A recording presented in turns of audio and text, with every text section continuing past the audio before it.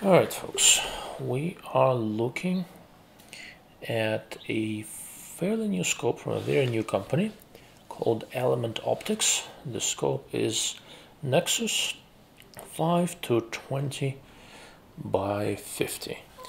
I've been using this scope for a little bit. I like it a fair bit. I liked it enough to provisionally add it to my list of recommendations,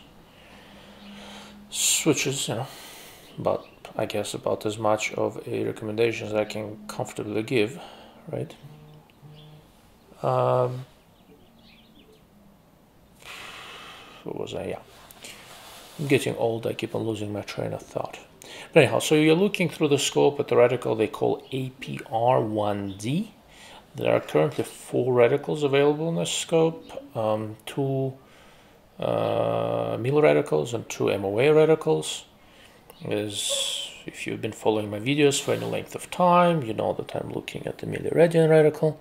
As far as I'm concerned, there's no compelling reason for MOA reticles to exist. There we go, that's better focus.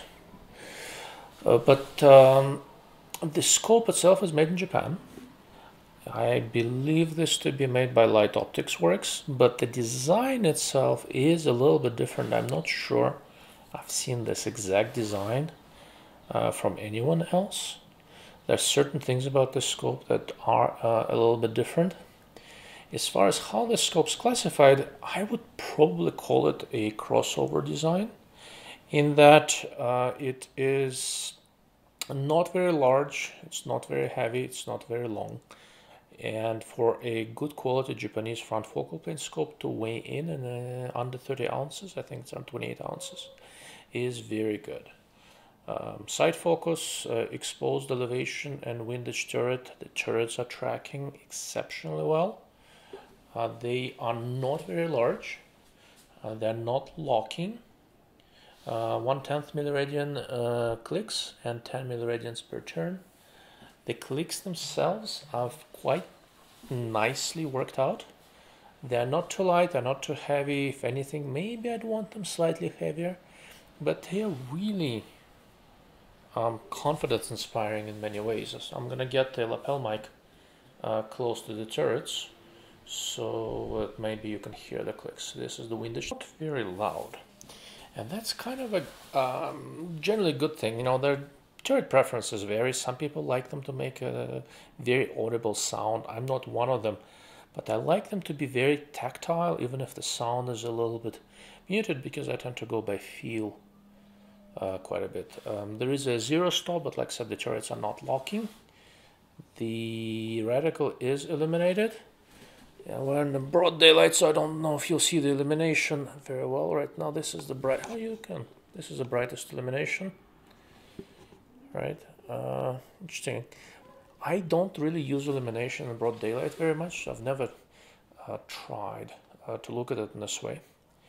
The reticle itself is a fairly intelligent design. There are a couple of things about it that I'm not crazy about, but overall, it's done quite well.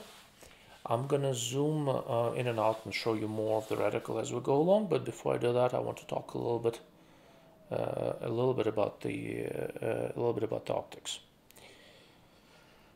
Optically, this scope is quite nice. It retails for right around $1,500, and the way it is sized, it's kind of this in this interesting place. Most precision-oriented scopes in the $1,500 to $1,800 range are larger. These are things like 5 to 30 by 56 type scopes from Delta and Athlon and Tract and a couple of others, and they are very nice, but they're good size, good amount. They're bigger, quite a bit bigger, fair bit heavier and bulkier than this guy. On the other hand, there are a few designs that are 3 to 18 by 50, like the one from Brown Owls, and another one from Crimson Trace. Tract makes a 4 to 20 by 50, and this one competes more with those, but it seems to be lighter than most. It's not the shortest. EOTech Voodoo is shorter, but this one is a little bit lighter. I've had a chance to look at the Nexus next to the EOTech and and a couple other scopes here and there, and honestly, in the $1,500 range, it's about as good as you're going to find. Better than most. Now, most of the scopes I've been mentioning are made in one or the other of the Japanese OEMs. EOTech and Tract are made in the same place that makes the Nexus. It doesn't mean they're the same. I don't think these designs are shared, although I see some similarities in the eyepiece design between the Element Nexus and the EOTech Voodoo 5-20x50. That's generally a good thing. It's a nice eyepiece. But this scope is, like I said, better than most, and I'm not aware of anything similarly priced that is better than this. There are a couple that are close, but most of the scopes in the same basic optical performance range seem to be a little bit more expensive, and that's why I added it to my list of recommendations, because under 2K this is really nice.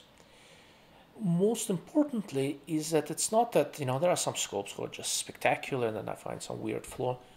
This one optically doesn't have anything really, doesn't have any real weak spots, right? Everything it does well. Flare is well controlled, distortion is well controlled, field of view is perfectly reasonable, resolution is decent, color accuracy is quite good. We'll look at some greens in a moment, so you'll see. Hopefully the camera will render it well.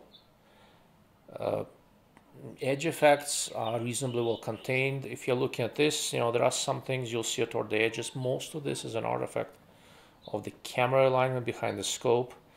There are some limitations in terms of how I set the eye relief with my setup. It's not infinitely adjustable.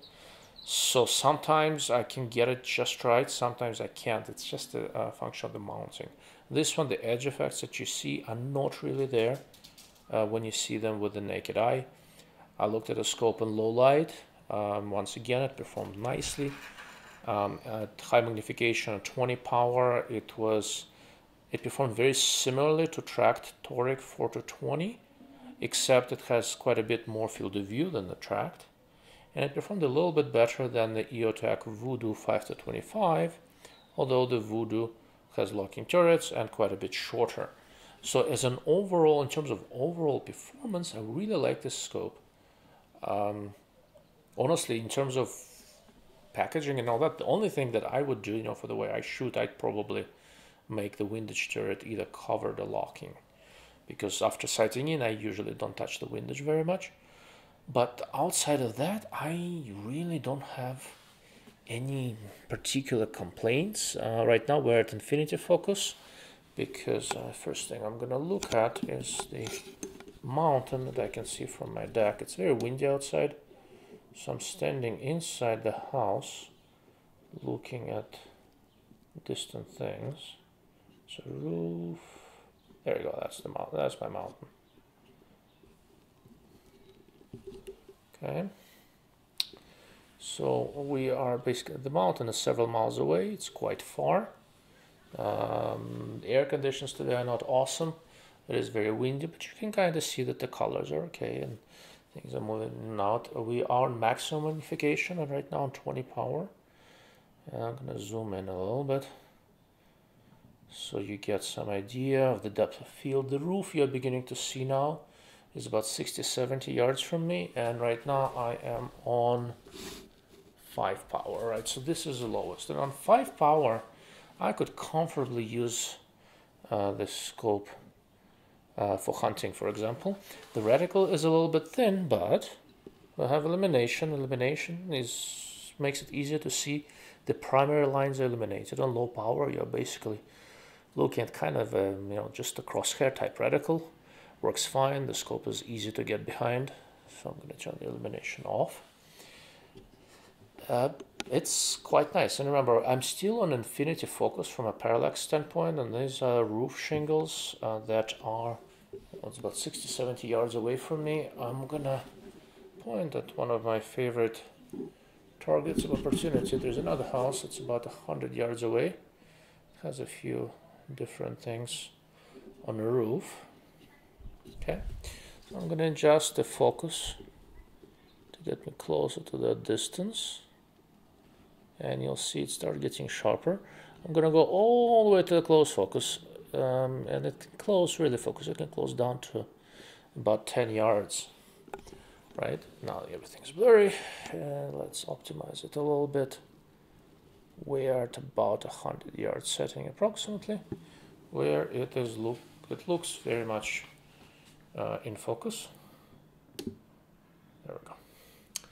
So I'm gonna zoom in a little bit so that you could see more.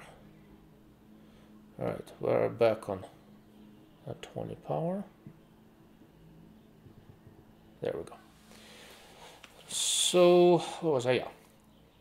So you can. Sometimes I see birds on this roof, but I guess it's too windy for birds right now. I decided not to show up. Okay. Let's talk a little bit about the reticle.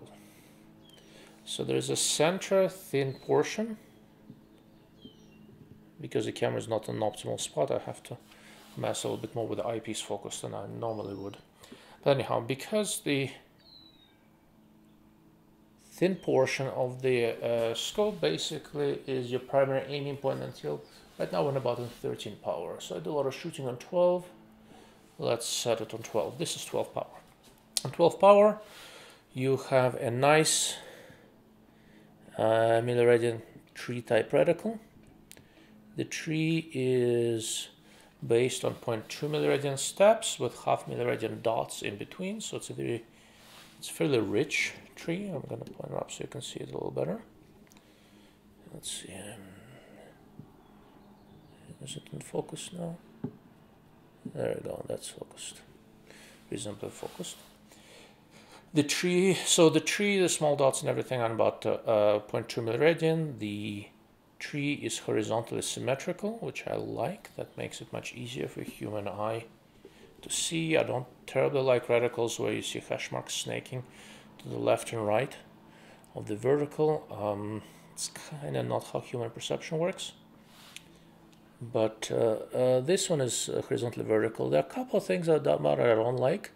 The most obvious one is that if you zoom in and look at it in the center, you notice that the tree is based on 0.2 milliradian dots, but the primary horizontal is 0.5 milliradian, right? So if you're using the tree, you can work off of 0.2 milliradian, but if you decide to not use the tree, if you decide to dial elevation and hold for wind, and when I start shooting a little bit further, that's how I use most of my scopes.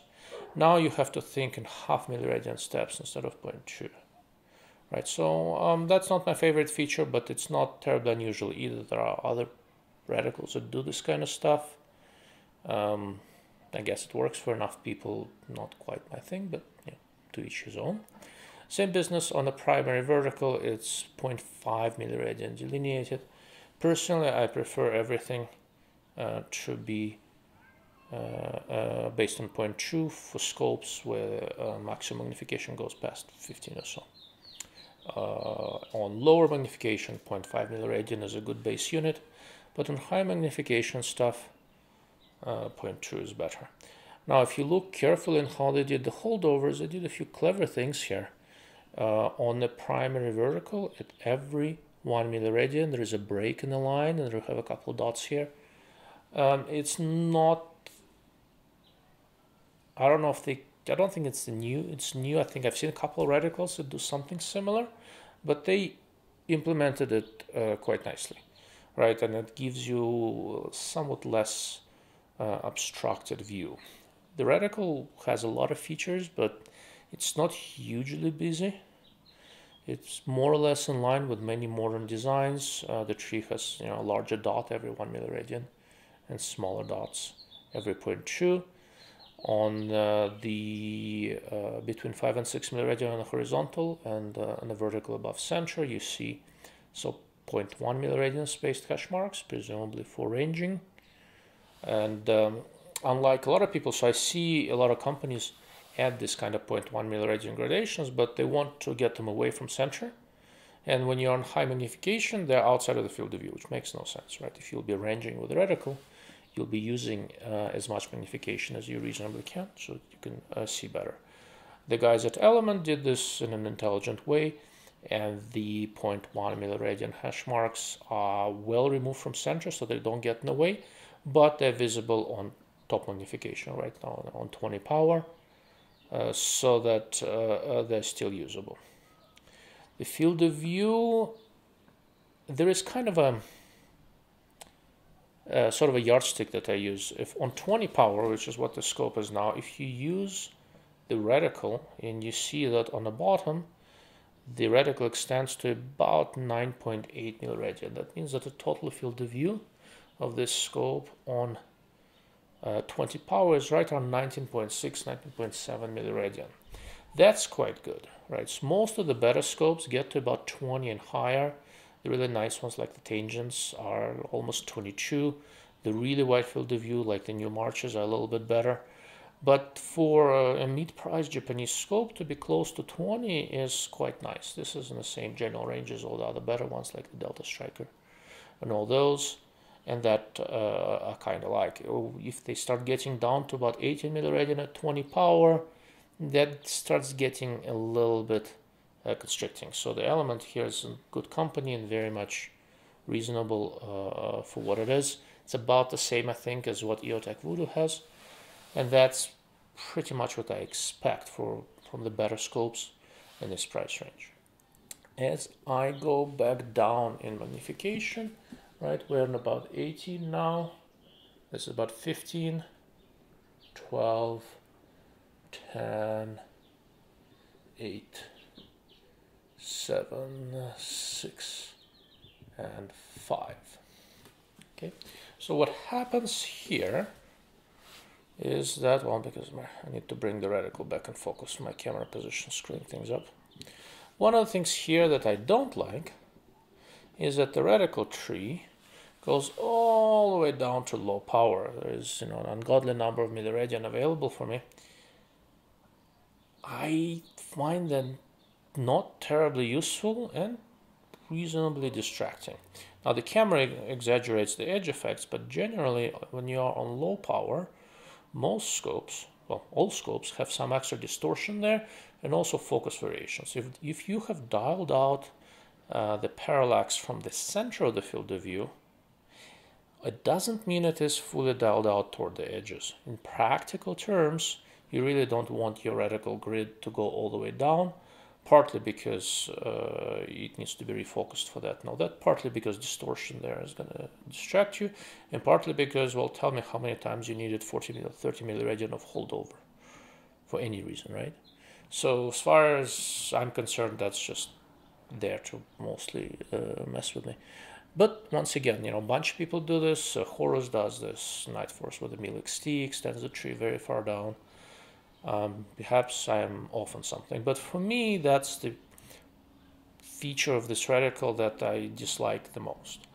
Outside of this, a little bit of a mismatch of the base unit, switching between 0.2 and 0.5 milliradian base, and aside from the fact that the tree goes all the way down, I don't find anything objectionable with the reticle. I've been shooting with it for a bit now. It spent a fair amount of time on my airgun, using the FX airgun that I'm quite fond of. It spent a fair amount of time on my airgun, and it also spent quite a bit of time on a large frame AR chambered for 243 Winchester. And honestly, it has worked really nicely for me. I have not had any issues with it. The center dot is fairly small, so it's easy to do precision, but it's not so small that I don't see it. It's kind of sized about right. Can't complain. I spent some time sitting there and trying to see bullet trace, and this is where this extension above the center that goes up to about 6 milliradian turned out to be really, really useful. Simply because where I usually see bullet trace happens to be typically right around 5 milliradian or so from the center point, right? And if that is the case, it's really nice to have some sort of a reticle reference to radical reference to show me where to look. Trying to find bullet trace, that's difficult to see anyway. In a blank field of view where you're not quite sure where it's going to show up, that's not such a simple thing. With this scope and a lightly recoiling gun, given that it's pretty easy to get behind, so the eye position is fairly forgiving, I fire off a shot, control the recoil, and if I'm shooting to some reasonably extended distance, with reasonable ease, I can see the bullet trace in the scope, and the reticle gives me some reference points of where to start looking. But depending on how far away I'm shooting, it's going to be in different places. But I can figure that out, and I immediately know where I can start looking, so I can spot misses and see what's happening. What's happening with the bullet? So it's kind of it's nicely done. I don't have too many complaints with it. Anyhow, overall, I like the scope so far. It is on my list of recommendations provisionally, as any new design would be, simply because I'm paranoid, and it takes a while for me to add something to my list of recommendations, so it's unusual for a scope this new to end up on there. But I think it fills a niche in the market that nobody else is really filling very well right now, not in this price range. So I'm cautiously quite optimistic, but I'll keep testing the scope, and we'll see if it's on my list of recommendations permanently. Now I'm going to switch to Russian for a few minutes. It turns out I have a Russian-speaking audience. I never knew I had. And I'm going to spend a few minutes summarizing all of this business in Russian. English speakers can safely tune out. I appreciate you listening to me and spending your time looking at all my nonsense. And I apologize about the background noise. I'm looking out of the upper deck of my house, and apparently there are kids yelling out there somewhere. Okay. Я перехожу на русский язык. Я рассматриваю новый прицел новой компании. Компания называется Element Optics, прицел Nexus с увеличением от 5 до 20 с 50-миллиметровым объективом. У них есть несколько разных сеток. Эта сетка называется APR1D, это по-английски называется Christmas Tree. Вот сетка, которая мне дает компенсацию и для траектории, и для ветра. Вот сам прицел этот мне нравится. Тут фокус немножко меняется. Я не мог, из-за недостатка моего оборудования, я не мог оптимально установить камеру за прицелом, поэтому мне приходится немножко с фокусом играть, когда я меняю увеличение, это бывает. Вот. Сетка это в миллирадианах, у них есть сетка, сделанная на MOA тоже. Сетка мне сама нравится, у нее есть пара недостатков. Если вы внимательно посмотрите, это сейчас мы на 20-кратном увеличении, я просто смотрю в голубое небо, ну не такое голубое, но небо. Вот. Если вы посмотрите там, где вот это вот дерево, я не знаю, по-русски это называется дерево, по-английски называется tree, то есть это вроде бы как, где все эти ветки. Вот. Там все основано на 0,2 миллирадиан. Вот, то есть, когда я хочу компенсировать на ветер, и у меня есть каждое маленькое деление от маленькой точки до маленькой точки, это 0,2 mrad. И я точно знаю, я к этому привык, я этим пользуюсь. Но если я хочу компенсировать траекторию с помощью барабанчиков, с помощью turret, и потом компенсировать ветер с точки, используя сетку, то тогда основное деление там не 0,2 миллирадиана, а половина миллирадиан. Миллирадиан? Не знаю, как произнести по-русски. Интересно. Вот. И это мне не сильно нравится, если честно, поскольку мне приходится думать сначала, используя один размер, то есть я все о всем думаю на 0,2 больше-меньше. А когда я использую барабанчик, чтобы компенсировать траекторию, мне нужно думать с полмиллирадиана, с 0,5. Вот. И когда ты торопишься, если у тебя нет времени, или если я совсем задумался, можно запутаться. Не обязательно, но можно. Вот. Кроме этого, единственное, что мне в этой сетке не нравится, это когда уходишь на самое низкое увеличение. Вот, сейчас я сфокусирую опять и немножко подниму. Эта сетка ведет до самого низа картинки. Это, если честно, нужно как дырка в голову. То есть там траектория компенсации около, я не знаю, около 40 миллирадиан. Вот. То есть я не знаю, на какое расстояние нужно стрелять. Нужно стрелять на там, 5 километров, я не знаю.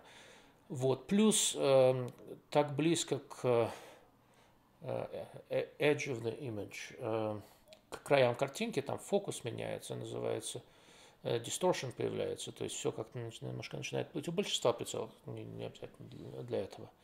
И если вы сфокусировали, вы убрали параллакс в центре картинки, это совершенно не значит, что он сфокусирован и параллакс убран около ее краев. Вот. И то, что люди обычно делают, они все сфокусируют, а потом они пытаются целиться частью сетки, которая слишком далеко от центра, и промахиваются. Вот. И лично, когда я стреляю, я в принципе использую по максимуму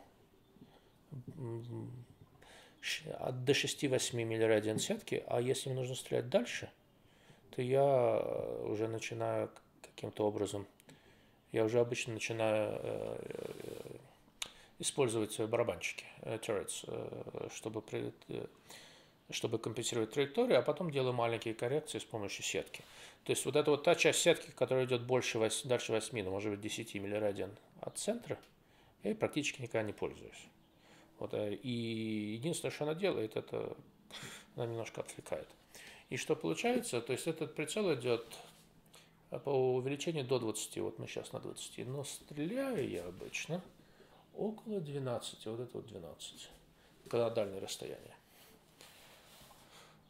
Вот. И на 12-кратном увеличении я предпочитаю, чтобы сетка не доходила до самых краев картинки. Вот. Но если честно, это я так. Это не самая большая проблема, бывает намного хуже. Эта сама сетка сделана достаточно культурно и достаточно разумно. Вот. И я довольно хорошо знаю ребят, которые начали эту кампанию, и я им выдал все мои комментарии на эту тему заранее. Вот. И я думаю, если честно, у них сейчас уже есть 4 сетки для этого прицела, я думаю, они сделают еще парочку. И я подозреваю, что они мне понравятся. Вот. Сам прицел сделан интересно. Это японский прицел, называется Element Nexus. В той же компании, которая делает все там для Night Force, Delta, EOTech и так далее. Сделали хорошо. Барабанчики работают очень хорошо. То есть трекинг, вот механическая точность очень на уровне.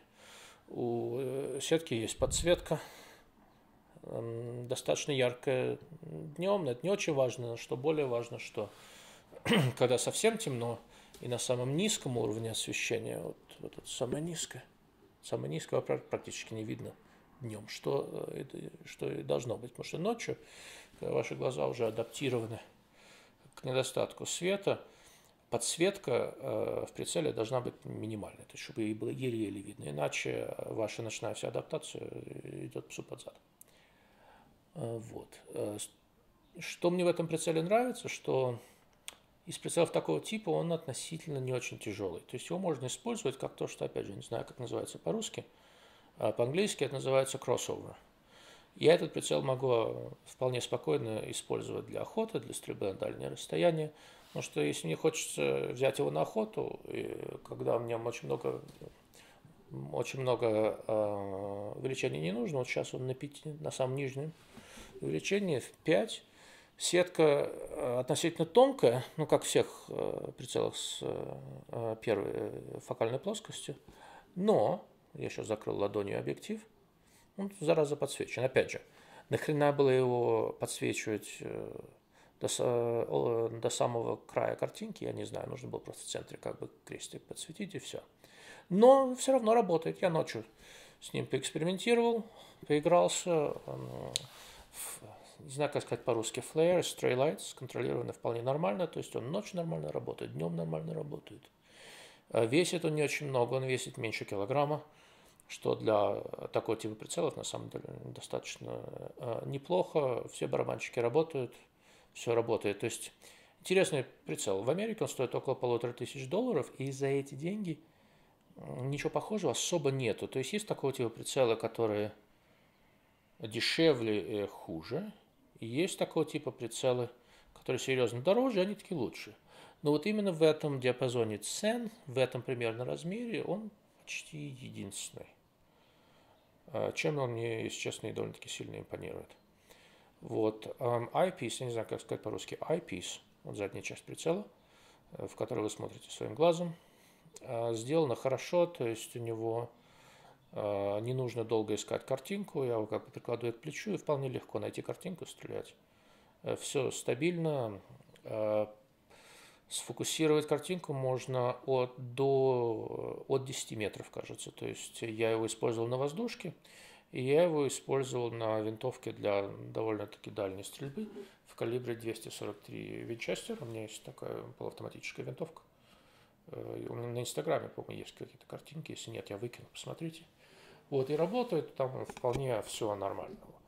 Вот сейчас вот крыша дома, на которую я смотрю, она около 100 метров от меня. Там более-менее сфокусировано. Я сейчас... Вот. Фокус более-менее нормальный. Вот эта вот крыша, на которую вы смотрите. Видно довольно много деталей. Сейчас можно сфокусировать на какой-то зелени, которая немножечко ближе к нам.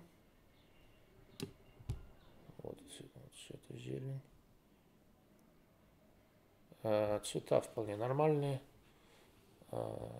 Тональность, небольшая тональность он передает вполне неплохо. То есть, просто вполне приличный прицел, сделанный без каких-то сильных слабостей. Знаете, я довольно много видел прицелов, где все хорошо, но всегда где-то не перемудрили.